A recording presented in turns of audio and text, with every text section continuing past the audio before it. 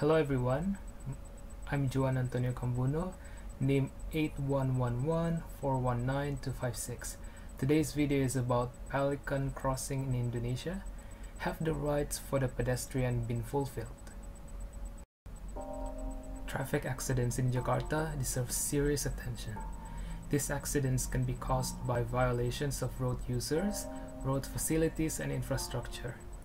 This can be seen from the number of traffic accidents which continues to increase every year. Based on WHO data, deaths from the traffic accidents experienced by pedestrians occupy a percentage of 27%, while domestically, the number of accidents with pedestrians has a fairly high percentage of around 30% in 2013. Meanwhile, more than 500 people died from 6,231 accidents that occurred in Jakarta throughout 2015. Walking is often considered not a mode of transportation. Many pedestrian facilities, such as sidewalks and crossings, are not prepared by the central government and local governments. Even pedestrians with disabilities in using sidewalks, roads, and crossings often experience difficulties. There are several traffic lights added at several points in Jakarta, such as East Jakarta, which are intended for pedestrians to cross the road. However, the traffic light facilities that have been built are not complete, so this is a danger to pedestrians. Therefore, the Jakarta Provincial Transportation Service provides Pelican crossing at several vulnerable areas, with the aim that pedestrians can cross safely and comfortably.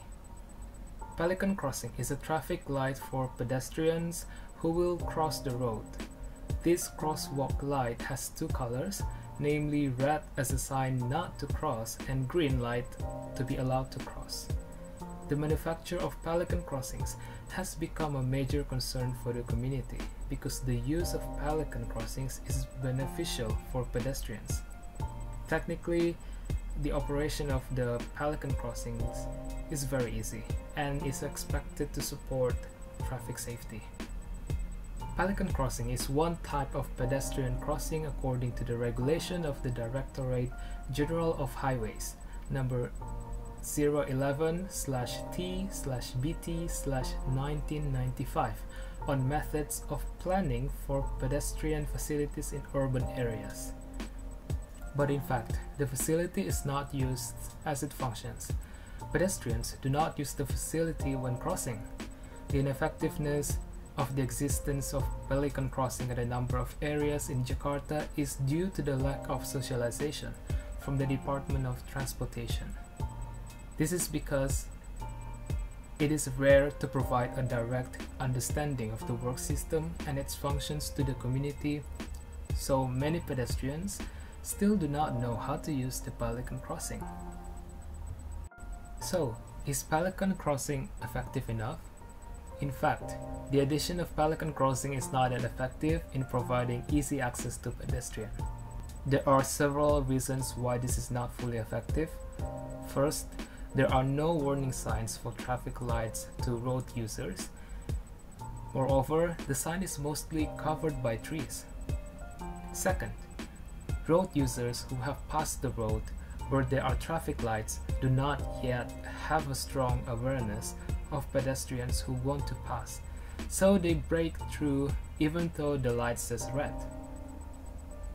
Third, there is no CCTV around the traffic lights. Even though this is intended for various positive things such as monitoring by officers, further research to provide creative and safety solutions, and as long as strong legal evidence in the event of an accident.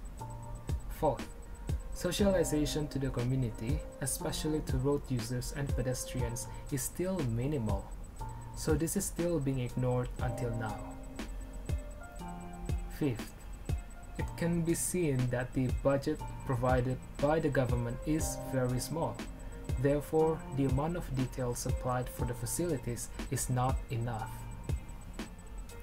For those who do not follow these rules, they will be punished in accordance with Article 287, Paragraph 5, which states that every driver who violates the speed limit rules is at most the highest or the lowest, shall be sentenced to a maximum imprisonment of 2 months or a maximum fine of 500,000 rupiah. The rights and obligations of pedestrians are also regulated in Law Number 22, year 2009 concerning road traffic and transportation.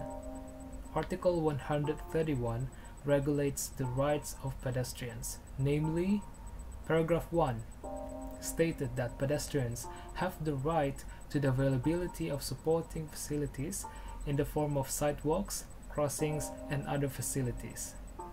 Paragraph 2 stated that pedestrians have the right to get priority when crossing the road at the crossing.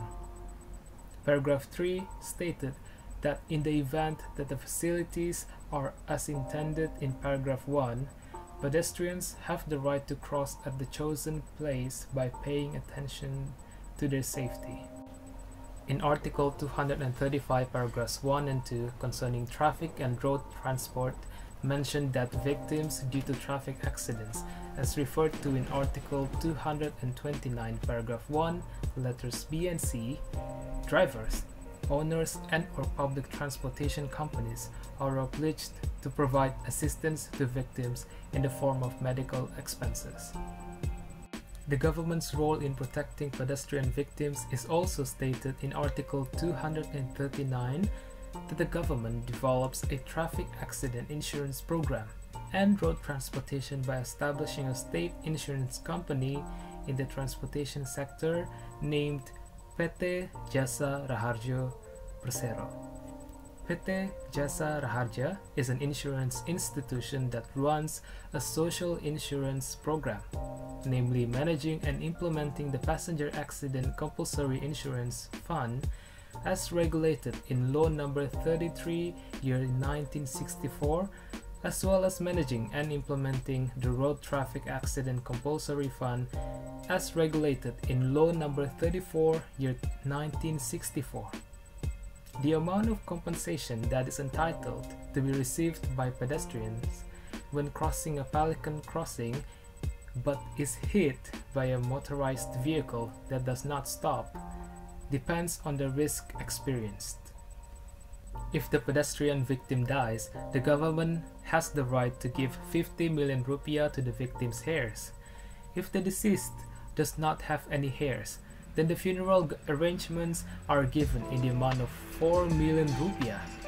Meanwhile, referring to Government Regulation Number 18, year 1965, concerning provisions for the implementation of the Road Traffic Accident Fund, if the victim has permanent disability related to arms, legs, eyesight, or vision, the amount of received is the same as the death of the victim.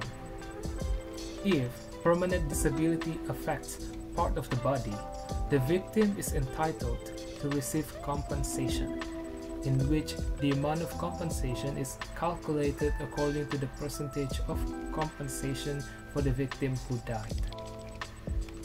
The incident of neglect of pedestrian rights that continues to occur, the government should respond to by making efforts to increase the obedience of vehicle users to comply with pedestrian rights. The forms of supervision that can be carried out, among others, are first, placing a sign on every sidewalk, Pelican crossing, and zebra cross in order to give or comply with pedestrians' rights. Second, using CCTV at zebra cross, sidewalks, Pelican crossing, and other roads in general to observe motorized vehicle users who do not comply with pedestrian rights. And last, giving sanctions or warnings to motorized vehicle users if they violate the rights of pedestrians, whether seen directly by officers or observed through CCTV. Government, in implementing Pelican crossing, must meet several general principles, namely, first, continuous.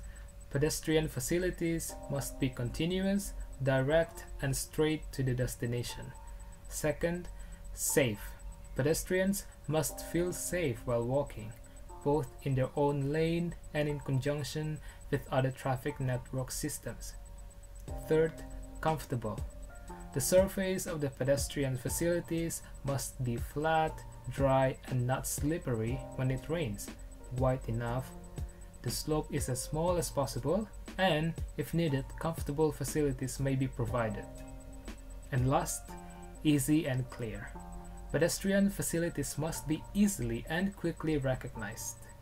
The government needs to make improvements and supervision for the comfort and safety of pedestrians, because pedestrians are part of road traffic users who are entitled to good public services. The government also needs to socialize to comply with pedestrian rights in various ways, especially through social media, mass media, and direct appeals. The fulfillment of pedestrian rights is one of the displays that can show how civilized and cultured we are as a highly civilized society. Thank you.